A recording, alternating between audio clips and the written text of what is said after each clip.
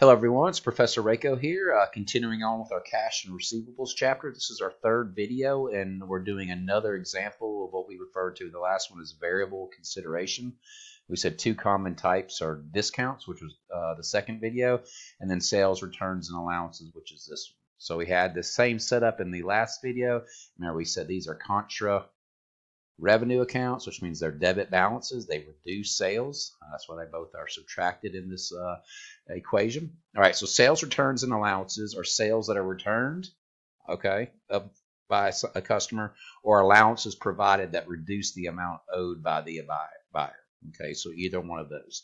All right, so what we're going to do here is an example of them returning, a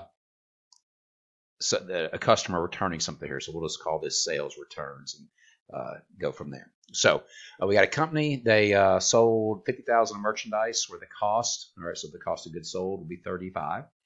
They expect 10% to be returned. All right, so that means 5,000 expected returns. All right. In 2007, the year of the sale, 3,000 was returned. That means they would have to. We're going to have to account for the 2,000 still remaining. So we'll get to that in a second. Excuse me. So let's walk through. We're going to do a couple of things here. We're going to break our page up and assume cash sales on this side and credit sales on this side. All right. They're almost identical except for a few entries. So I'll just be putting same over here on the credit sales side a lot. And we'll go through it. Actually, let me scroll down a little bit.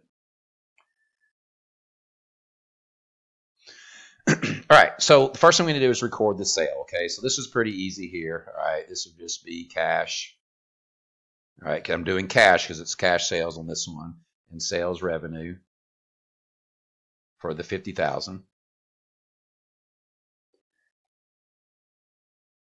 All right, and that would be the same over here. Actually, let me scratch that out. We'd actually have accounts receivable and sales revenue. Sorry about that.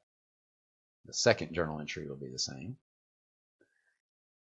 All right, the only thing different is this one's credit sales, so it's accounts receivable. And then we also have to record cost of goods sold and inventory at the cost for 35,000. All right, and that one will be the same. All right, now during 2017, they returned 3,000.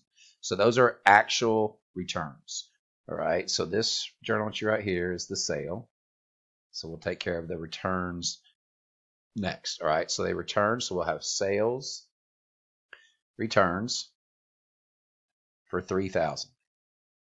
All right, and then since these were cash sales, we will just give them the cash back.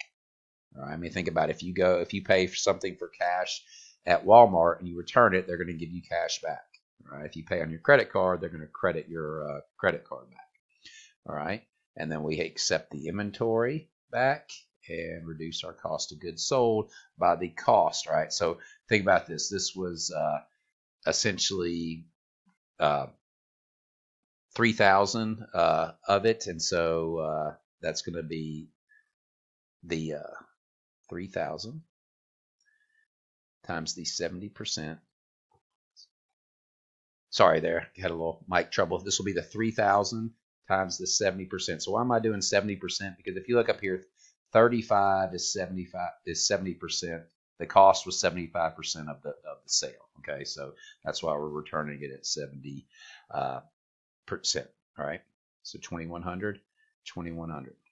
All right, over here we'll still have sales returns for the 3,000, but this time we will credit back their accounts receivable, and then this second journal entry is the same. All right, so that returns the actual 2017 returns. All right, the next thing we need to do is now account for the fact that they expect them to return 2,000 more. Remember, expected returns were 5,000. They've already returned 3, so we expect 2 more. Okay, so this is going to be the estimate remaining returns at the end of 2017. So this is essentially an adjusting entry that we're going to do at the end of 2017. All right, so we're going to do sales returns for the 2000 that we're estimating to be remaining. All right, and then we call this a refund liability for 2000. All right, so if you're using the KESO book, they don't get into as much detail on this, and I think they just look at the credit sales side of thing. The Spiceland book does a little bit better job of covering both credit sales and cash sales. All right, so depending on what book you're using might determine the level of detail your teacher goes into. And then for the cost portion, we'll have inventory dash estimated returns and cost of goods sold for the 1400. So we're kind of adjusting cost of goods sold. This sales returns right here, remember, is a contra revenue account. So we're kind of truing everything up in the period of the sale at the end of the year. So everything's kind of, all the cost of goods sold and net sales will all be trued up at the end of the year, but in the year of sale. All right. Now on this side, it's similar, but we still have we have some differences over here. So we'll have sales returns still for the 2000. I guess that should be sales returns. And then we have an allowance for sales returns is our credit. So you can see that's a little bit different on this side. All right. We still have to account for the cost portion, inventory dash estimated returns for the 1400, which is just the 70%. We talked about where that came from. And the cost of goods sold for the 1400. All right.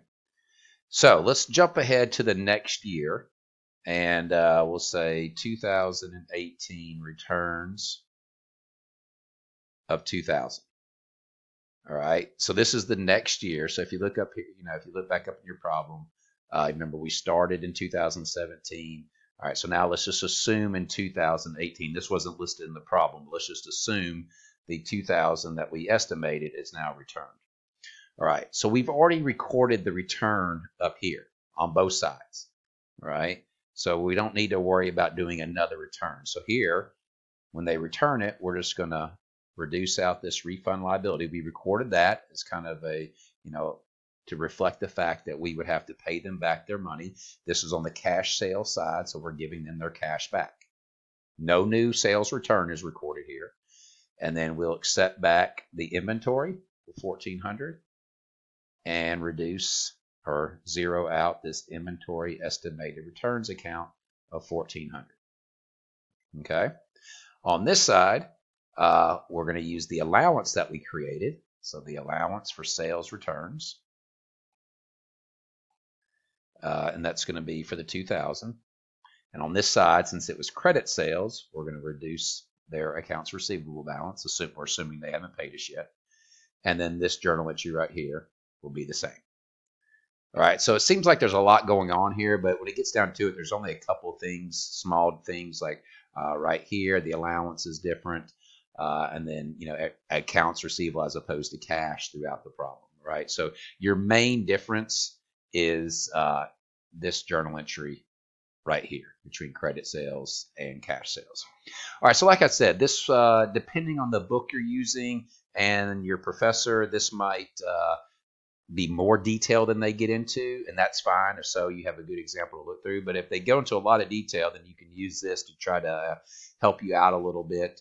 The KESO book does have a footnote about why they don't really worry about trying to measure the net amount. That's why we didn't do gross versus net on this side. So like I said, pay attention to what your teacher is going to be expecting out of you. And then use this as a good benchmark to go back and help you walk through probably an example that your professor did not cover in class, or it's a little bit different than what they might have covered in class. So hopefully this helps come exam time. Be sure to tune in next time. We'll start getting into valuing our allowance for doubtful accounts, and then we'll finish up the chapter with some notes receivable and examples on that. All right, so hope you're enjoying. Please subscribe to the channel, and be sure to tune in next time. Thanks.